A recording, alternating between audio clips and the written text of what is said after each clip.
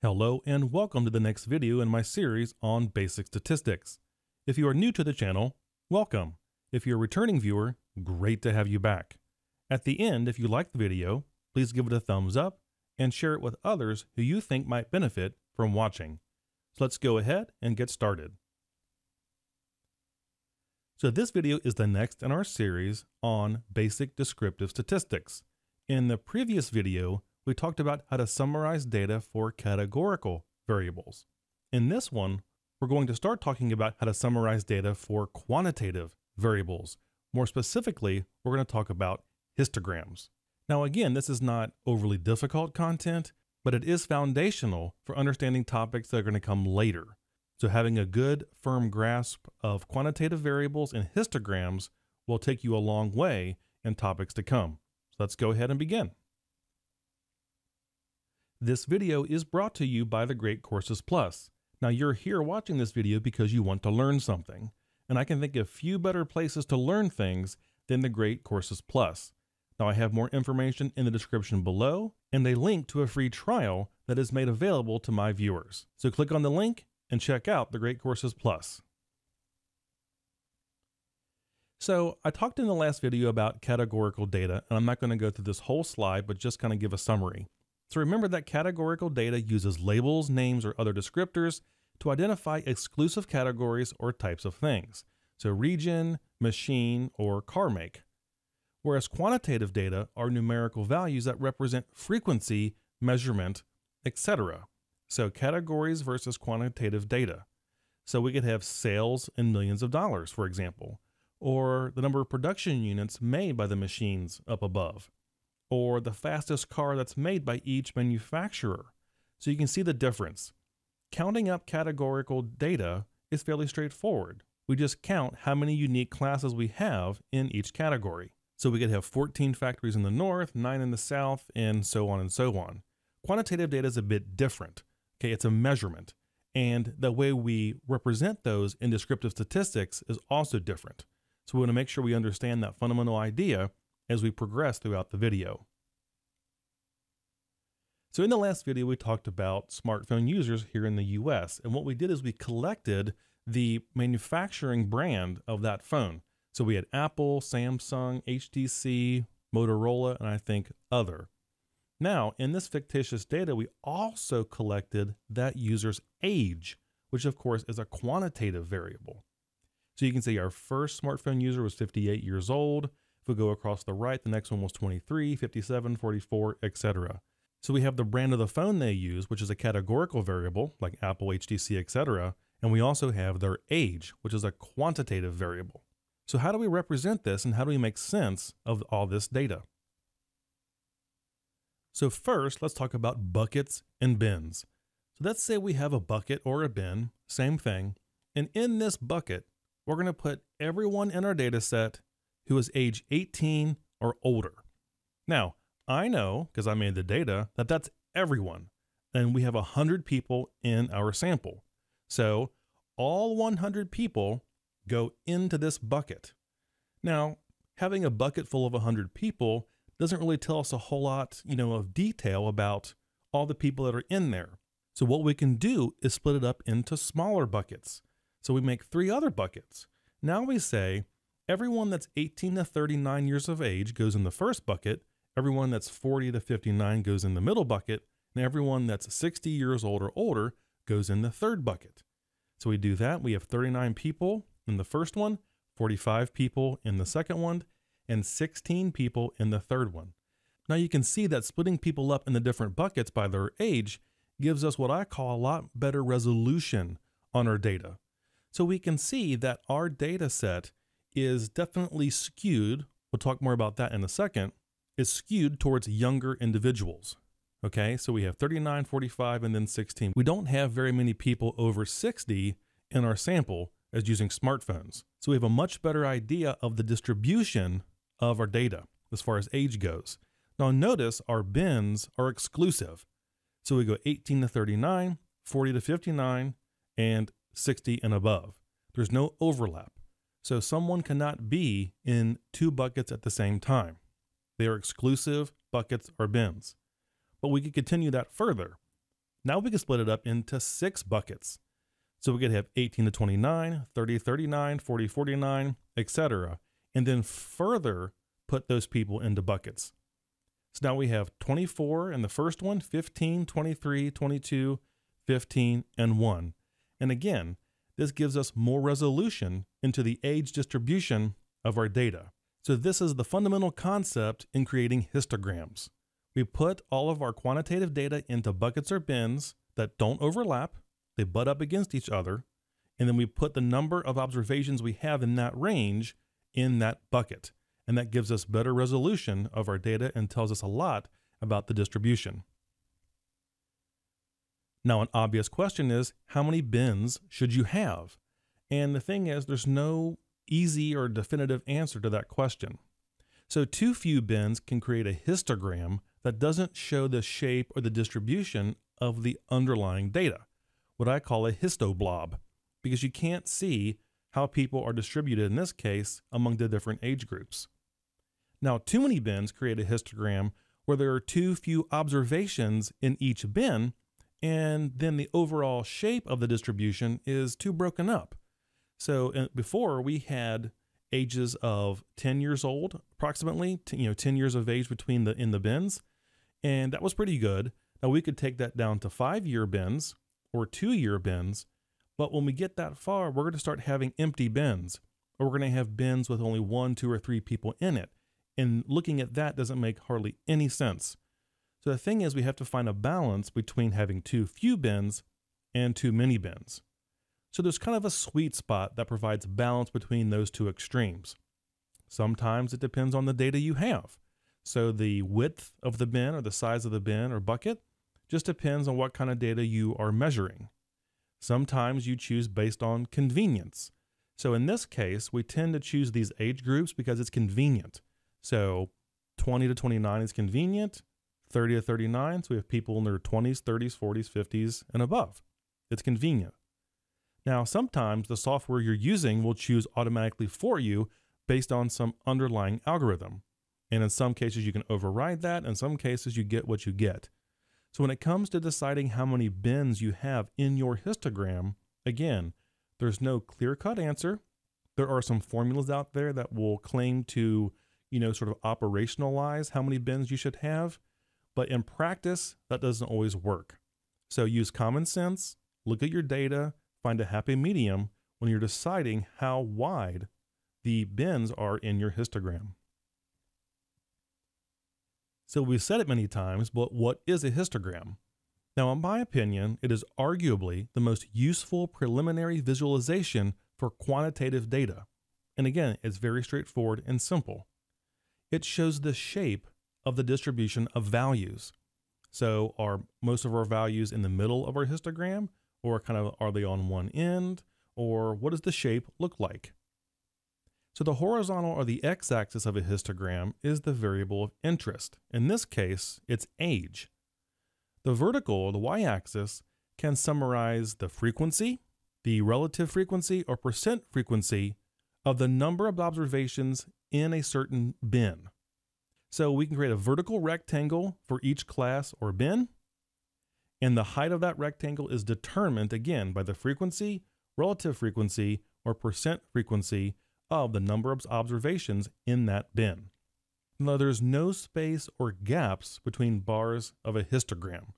So compared to a vertical bar chart, which has gaps between each bar, a histogram does not have any gaps. The bars butt up against one another. So earlier I said the word skew. Now, what is that? Now, when your distribution or histogram is plotted, you make a graph of it, it can take very distinct shapes. So one is a skewed distribution. Now we call this one a left skew. And the easy way to remember that is the skew name is determined where the histogram is sort of the smallest or the thinnest on the end. So you can see here in the left skew that the data is kind of lumped to the right and the tail of the distribution gets more narrow to the left. So that's left skew. And of course we have the opposite, which is right skew. In this case, the tail is thinner or longer on the right side and the observations kind of clump up on the left side. So left skew means a thin left tail, right skew means a thinner right tail in the graph. So there are also other shapes. We can have a symmetric. Now this looks like maybe you've heard of the normal distribution, okay? But this is the idea of a histogram that is symmetric. So there are approximately as many observations on one side of the histogram as there are on the other. So it has symmetry. We have another that could be called bimodal. And what we mean by that is it kind of looks like a camel. It has two or more kind of peaks or humps that are distinct in the histogram. So here you can see we have sort of a peak on the left and a peak on the right. So we might characterize this as bimodal. And you can see that it's different than the other ones. So we had a skew to the left, a skew to the right. We had a symmetric here on this slide, and now we have a bimodal over here on this side. 4 distinct shapes when it comes to looking at histograms. Now we could also have what's called a uniform histogram, and that's where the number of observations in each bin is the same or pretty close to being the same. So the histogram basically looks like a rectangle. So the number of observations in the first bin are the same as the 5th bin as the one on the end. So a uniform histogram. Or we can have one that just doesn't really have any pattern at all. There's no symmetry to it. There's no skew to it. It's not uniform. There's no bimodal qualities to it. So it's kind of like a random histogram. Now we'll say that if you choose too few of bins, so you don't have enough bins, your histogram can kind of start looking like a uniform histogram over here on the left. It's just like a big block. If you choose too many bins, your histogram can start to look like what you see over here on the right. Because you have chosen too many bins, there aren't enough observations in each bin to show any sort of pattern or shape to the data. So just keep that in mind. So again, here is our data, and let's now make some histograms based off this data. So here is what I call the histoblob. We have one bin, so everybody in our data set is lumped into this one bin. So you can see that there's only one big fat bar here, and the frequency goes up to 100 because we have 100 people in our sample. Well, this is not any good, okay? This is like the first bucket we did a few slides ago, where we had everybody in one bucket or bin. So let's do 3 bins, and we're going to make each bin or bucket 20 years wide approximately. So here you can see at the bottom we have approximately age 20 to 40, 40 to 60, and 60 to 80, okay? And then we can see how many people fall within that bin. So we have about, a little bit under 40 for the first group. We have about 45 for the second group or bin, and then we have about 15 for the third bin, which is anyone over 60. Now you can see our data is starting to take a shape.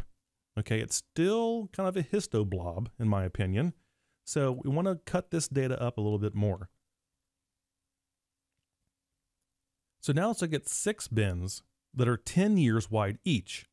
Now we can begin to see a little bit more resolution in our data. So everyone up to age 30, we can see we got about 24 people in that group, and then we have about 15 people in the 30s, and then about 23 people in their 40s.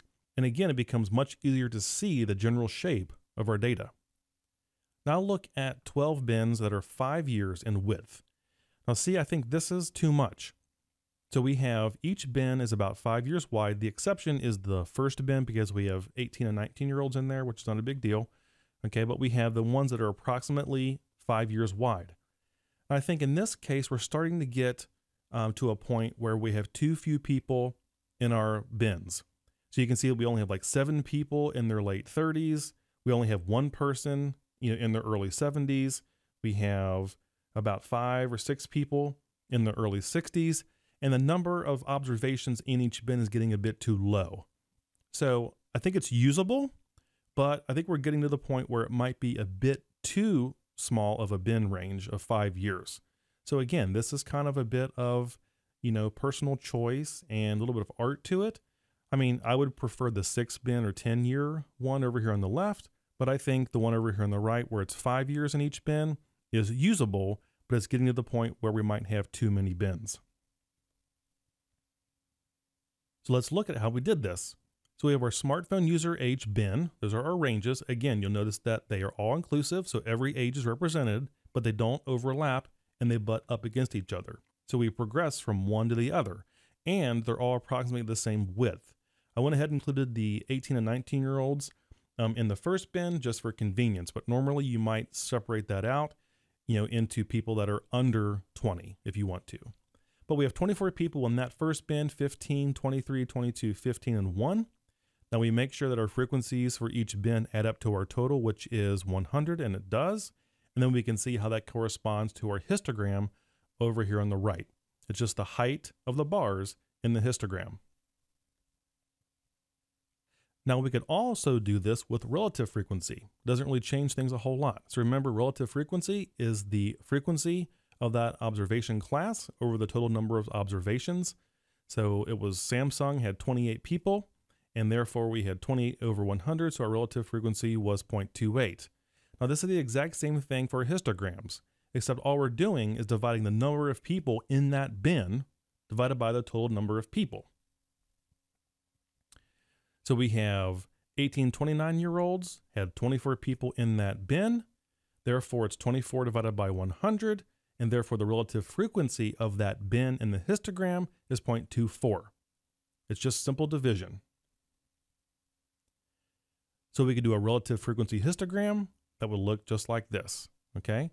Again, in this case, because we have 100 observations, it's much easier, but the shape of the histogram looks the exact same. So you can use frequency or relative frequency. It just depends on what you want to do and your specific application or your requirements. This video is brought to you by the Great Courses Plus, where you can get unlimited access to over 8,000 different video lectures taught by award-winning professors from the Ivy League and other top schools around the world.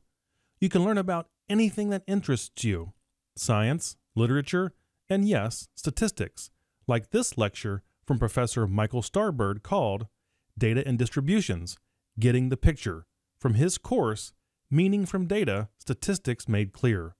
And right now, the Great Courses Plus is offering my viewers a free trial. So go to thegreatcoursesplus.com/Brandon Foltz to have access to the 8,000 video lecture library, or click the link in the description below.